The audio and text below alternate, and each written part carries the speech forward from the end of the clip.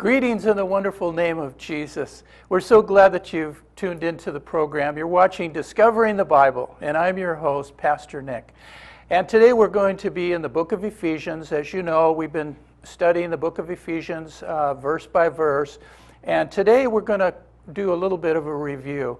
And we're going to talk about the blessings that you have in the Lord Jesus Christ. And we're going to talk about salvation, a little bit about salvation, and the fact that God chose you to be in His family from the foundations of the earth. And so before we get too far along, I want to open up in prayer. Father, I thank you for this program. I thank you for OCN Broadcasting, and I ask you, Holy Spirit, to be with us on the set today. And I pray that the word would go out and the word would be received today by the people that are viewing and the people that will watch it as it's rebroadcasted.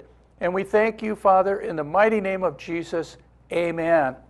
Now, gather your family around the screen and text your friends, because today's program is going to be very rich, as all of the programs are, because we're studying the Word of God. And we love the Word of God, and we hope that you will come to love the Word of God as well.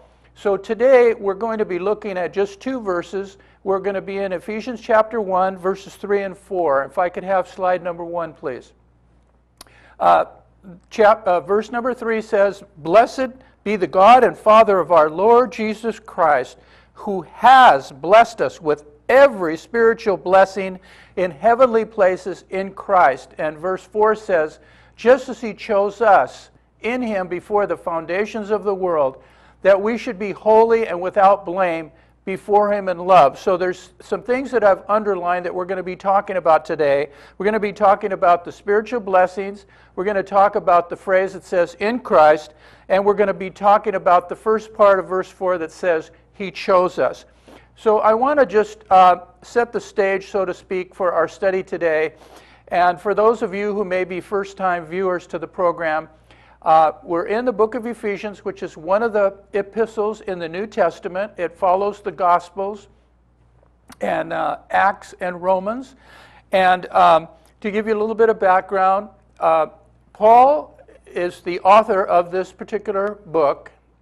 And Paul wrote many letters to the different churches that he established in the area of Israel, and in the Greek world, and a lot of different parts of nearby countries to Israel. And he was writing to the Ephesians. And in order to understand the study that we're going to have today, you have to understand that Ephesus was a commercial center. And there were Jewish people there, Jewish believers, and there were new believers to the church that accepted Messiah as the Son of God, and became part of the New Testament. And but the city itself had a lot of pagan idols and worship, and they were very much into the world. And as a matter of fact, they didn't know anything about Jesus Christ. They worshipped a goddess called Diana. So that's kind of a little bit of the setting for the study of Ephesus. And I want to start off by saying that those of you who know the Lord, who have accepted the Lord Jesus Christ into your heart, this is going to be a very powerful message today.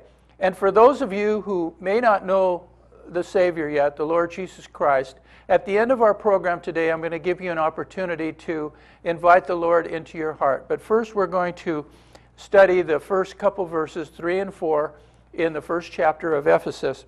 And you need to know that we operate in two realms. We operate in the physical realm and in the spiritual realm. And by that I mean that when we're born into this world, we come in as little children, and we experience things in the natural with our five senses, and the things that God has created.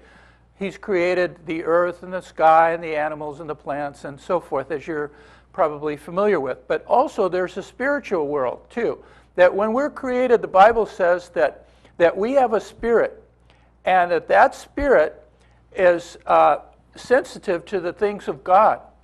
And that even though we might be walking out our life in this world, we still have a spirit. And for those of you who have accepted the Lord, you have the Holy Spirit living within you, in your heart. And we're going to talk a little bit more about that as we get along into our program.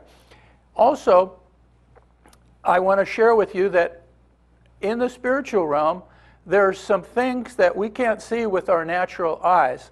So there's the visible and there's the invisible. And naturally, the things in this world that we are used to and that we use the eye gate, those things are visible to us, and we can understand, we can function, and so forth. But there's also a spiritual world that you may not know about.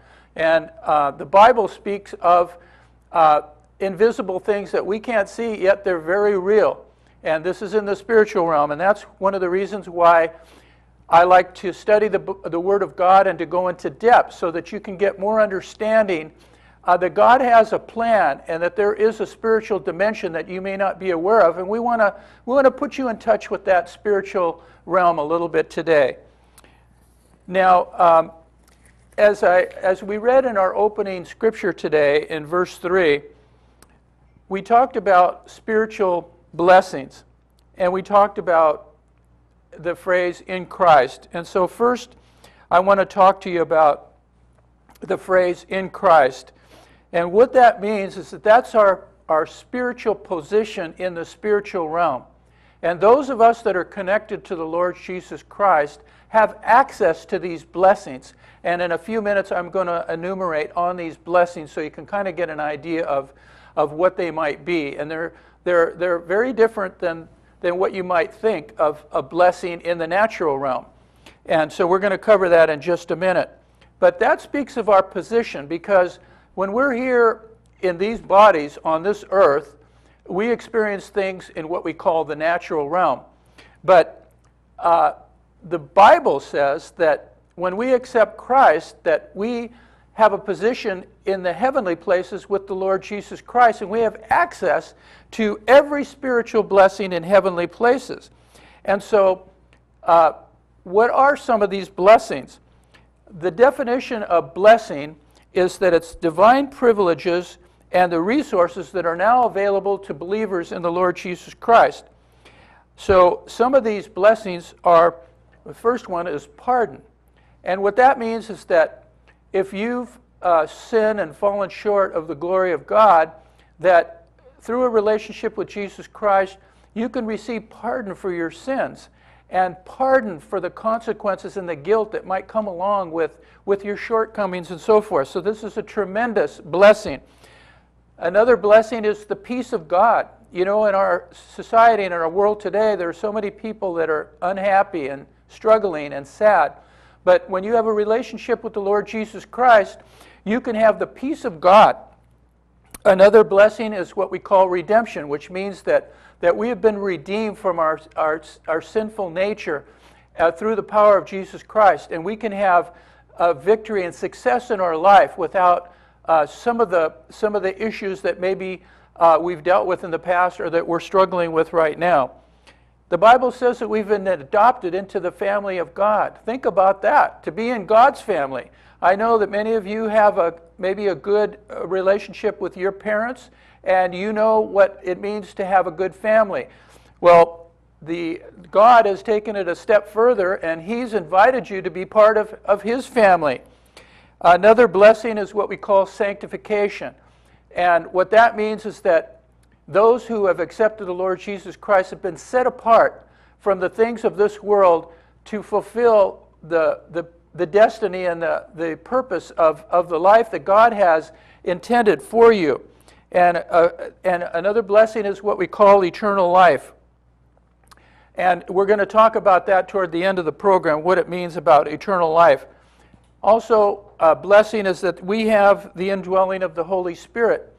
If you look at the Bible as a whole, it's divided up into two testaments. It's divided up into the Old Testament, which are the study of the Torah or the law, and all of the prophets, the minor prophets and the major prophets. And then there's the New Testament. And the New Testament are the things that have happened after the Lord Jesus Christ came into this world, walked the face of the earth, had his ministry, and was crucified and died. And now we can have the presence of the Holy Spirit because of Christ's finished work. But prior to Christ coming on the face of the earth, the Holy Spirit did not dwell in people. Also, one of the greatest blessings, I think, is that we have access to the promises of God. There's over 6,000 promises in the Word of God that are for believers, for you and for me, that know the Lord Jesus Christ. Now, these blessings can't be purchased with money. You can't go down like if you want to buy a car or buy a house or something like this. There's something that we can attain, but we have to operate in faith. And we're going to talk a little bit about that a little bit later in our program. Now, the verse 4 that we looked at the very beginning of the show said that Jesus chose us in Him, in Christ, before the foundations of the world, that we should be holy and without blame before Him in love. And we're going to concentrate on the first part of that verse right now, where it says, just as He chose us in Him. And you might say, well, what exactly does that mean, that God chose us? Well, I'm going to give you an illustration, and I hope that you can follow along, and maybe it'll give you a little better understanding of what this phrase means, that God chose us. Imagine, if you will, that at the foundations of the earth, before the earth was created, before man was created, that there was a meeting of the Godhead, God the Father, God the Son, and God the Holy Spirit. And they met, and the subject of their meeting was the planning of creation. And so they laid out everything on the table, if you can imagine a conference room and a conference table. And they said, well, we're going to create this, we're going to create the earth, we're going to create animals, we're going to create a lot of things, but we're also going to create man. And when I say man, that includes women and children as well, okay? But I'm just going to refer to it generally as the creation of man. And so they started going through the corridors of time, looking down into the future generations, looking ahead at their plan that was going to be born on the earth. And they said, we're going to create people. And you might say, well, why did God want to create people? Well, God is all about family, and He's all about relationships. And He set up a system in the garden with the original parents, Adam and Eve, so that they could have children and so that they could have family. And He did that so that we could get an understanding of what God wants to do with you. He wants to have a relationship with you. And so He used the creation of man and the concept of the family so that we would understand. So as they looked down this corridor of time to future generations, to our generation, to the generation right behind us and the generation ahead, they said, we've got a problem because we know that man is he's gonna sin. And what are we going to do? Because that isn't our wish, but we can see what's going to happen down the road, because they are God, okay? They can see things and do things that we can't do, that we have some limitations.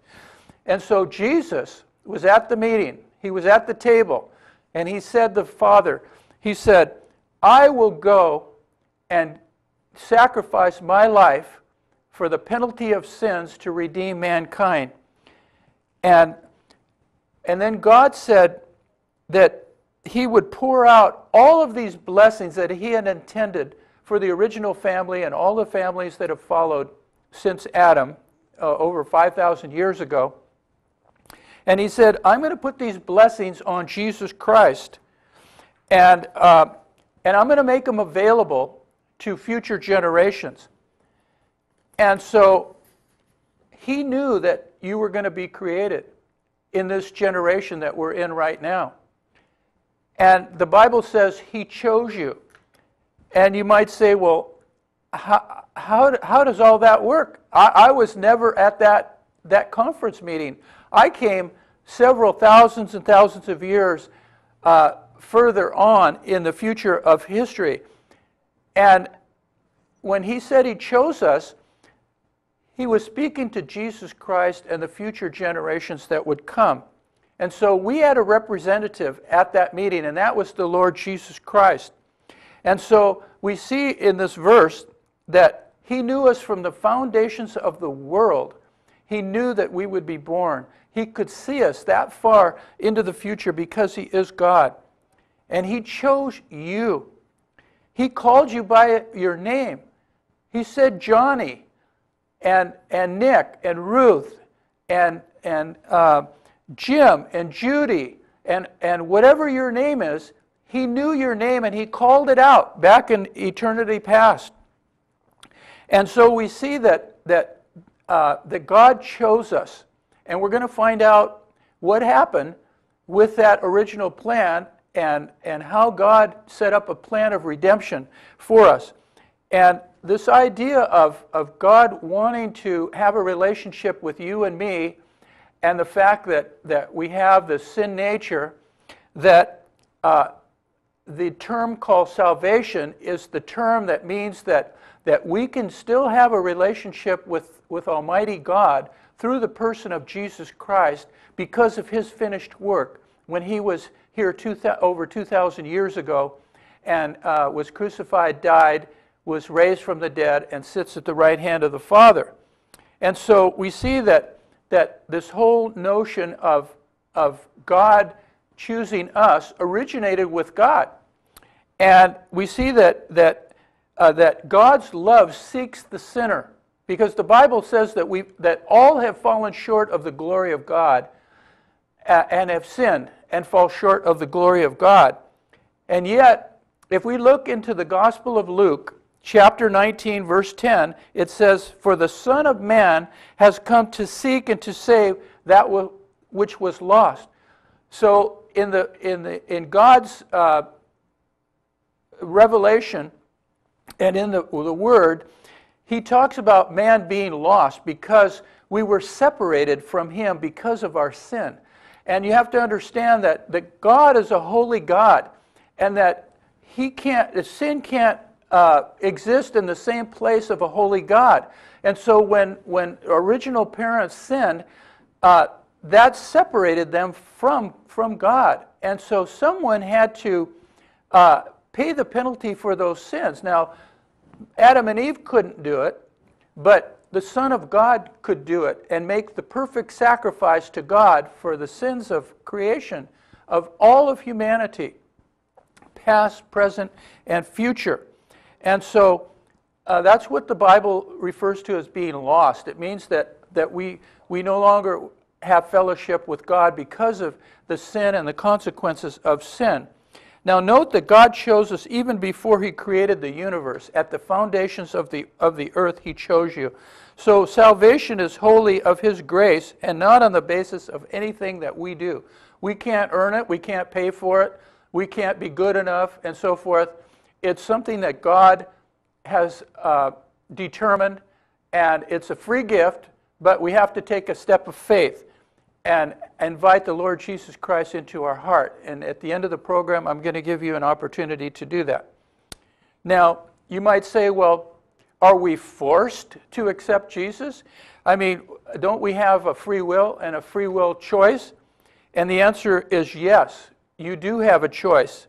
And yes, God didn't mandate that you accept his Son. He gave you a choice.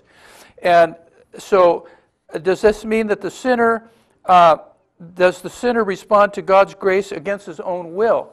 And the answer is no. That God, because of his grace, he makes us willing to respond to his invitation, to be part of his family, and to accept his Son. He is God, and he knows our choice even before we do. And even though we have a will, he is not caught by surprise. He knew that Adam would fall, and he came up with a redemption plan through his Son Jesus. And the Bible says in Revelation chapter 13, verse 8, that the Lamb of God was slain before the foundations of the world. So Jesus said, I will be that sacrificial lamb, and I will make it possible for mankind to be redeemed and to have that fellowship restored with Almighty God, with the living God. Now, those of you who have accepted the Lord Jesus Christ, you know what I'm talking about. But there may be many of you who are viewing this program today that don't know much about God, or don't know much about Jesus, or don't know about the plan that He has for you. And so I'm going to share a little bit of my testimony with you, and I want you to listen to it, and we're going to have a time of prayer a little bit later in the program. But I can remember when I came to the Lord Jesus Christ, and for those of you who are watching the program who are believers, I'm sure that you can remember the time when you came to the Lord as well. But my particular story is that I was raised in a Catholic home, and I was about 8 years old when I first accepted the Lord Jesus into my life, and that was a defining moment in my life at that young age of 8 years old. And then I went to private school. I went to a Catholic school, and during high school, everyone was required to take a class called religion each semester. And by the time I graduated, when I was about 18 years old, I was a religious person. I was what you might refer to as like a Pharisee in the Old Testament in the times of Jesus, because I knew the law, I knew the commandments, I knew what was right or wrong, but I didn't really have the living Jesus in my heart. And I didn't really have victory over my sin life and different things that I was struggling with. And so by the time I graduated, as I said, I was a religious person. And then if you go forward 10 years to 1972, I found myself wandering in the desert. You might say, well, what does that mean? You know, we're here in Southern California. There isn't a desert here. Well, what that's an allusion to is in the Old Testament, in the book of Exodus, the second book of the Bible, when the Hebrew children and nation was set free from Pharaoh in Egypt, they were led by Moses to go to the Promised Land, because God had something better for them than the slavery that they were exposed to in Egypt. But because of their unbelief, they wandered in the desert for 40 years before they actually got to the Promised Land, to Canaan. And all of the elder people that were living at the time, during those 40 years, they died, and they never really got to see the Promised Land. But there were some that did get to see the Promised Land. Joshua and Caleb were two of the main ones that got into the Promised Land eventually. And so I had kind of a desert experience, and by that I mean that as far as the Lord was concerned, there was like dryness. I just wasn't thirsty enough to pursue God with everything that I had, with my mind and my will and my strength. And so I found myself wandering and dry in the desert. But then I got a wake-up call from the Lord and rededicated my life to Him in 1972. And by this time I was well into my career path. I was married and started a family. During the next 20 years, I had a hunger and a thirst for the things of God and experienced a tremendous growth in the knowledge and wisdom of the Lord. But something was missing. Even though I had a relationship with the Lord, and even though I knew His Word pretty well, there was something that I experienced that I felt was missing. Then in 1991, I received the baptism of the Holy Spirit. And this was truly a defining moment in my life, and my life has never been the same since then. And so your life can change. Your life can be beautiful and can be wonderfully changed by a relationship with the Lord Jesus Christ. But before we get to that prayer, I always like to share a Bible verse of the day in addition to the text that we're studying. And today's Bible verse, if I could have screen number 2, is taken from the Gospel of John, chapter 3, verse 16. And it says, "For God so loved the world that He gave His only begotten Son, that whoever believes in Him should not perish but have everlasting life." And so we see in the beginning of this verse that God loves the world. He loves His creation. He just wants us to cooperate with Him and to accept His Son as the Son of God, as Messiah. And it's very simple. It's a step of faith. But He loves the sinner. He doesn't want you to stay in that condition, but He does love you. I want to assure you of that today. And He sent His Son to fulfill a redemption plan so that it would be possible for us to have a relationship with the living God. And notice at the end of that verse, He says that we should not perish but have everlasting life. And what that means is that there is a life after this natural life that we have on this earth. Many of you might think that this is all that there is, that once we fulfill our lifespan, maybe an average of 70 years, and we die, that's it. But the Bible says that no, there is a life after this, which the Bible refers to as eternal life. And what that means is that spirit that's in us that we talked about at the top of the program is not subject to death. Our physical body is, but not the spirit man. And that spirit man is going to go in one of two destinations. He's either going to be united with Jesus and with God in heaven, or he's going to be eternally separated from God in a place that we call hell. And I don't want you to be in that condition, and neither does Jesus. And so this verse says that we can make a choice and we can have everlasting life. And so right now I want to lead you in a prayer for those of you who are seeking God, for those of you who have heard the name of Jesus, but you don't know how to have a relationship with Him or really who He is. So I'd like you to look into the screen that you're watching and say this prayer with me. Say, Lord Jesus, I am a sinner and I have blown it. And I ask you to forgive me of my sins. And I believe that you took my place on Calvary and you paid the price of my sin and the sins of humanity when you suffered and died and became the perfect sacrifice, the perfect Lamb of God. And I believe that you were crucified, that you died, and that you were raised from the dead, and that you dwell, and you're seated at the right hand of God right now. And I invite you to come into my heart, and I promise to follow you all the days of my life. Amen. Now, if you said that prayer, I want to congratulate you, and I want to celebrate with you. And I'd like to hear from you. And you can contact me at my website, which is www.riveroflifehebrewstudies.com, or you can contact me through OCN Broadcasting, which is the website is www.ocnbroadcasting.com. And there's a connect button at the website of OCN Broadcasting and at my website, which is riveroflifehebrewstudies.com. And we want to hear from you so that I can pray for you and I can help you in your journey with the Lord Jesus Christ, make some resources available to you. And so we're at the close of our program, and I just want to close by saying that I love you and we love you here at OCN Broadcasting. I hope that you will continue to watch this program and other programs that are offered on OCN Broadcasting so that you can grow in your relationship with the Lord Jesus Christ and that you can experience the blessings of heaven that are available to you today, and that you can know and understand the fact that God loves you with an unconditional love, and He always will. And so until next time, it's been great being with you, and be sure and tune in for the next program. And until then, may God richly bless you. Amen.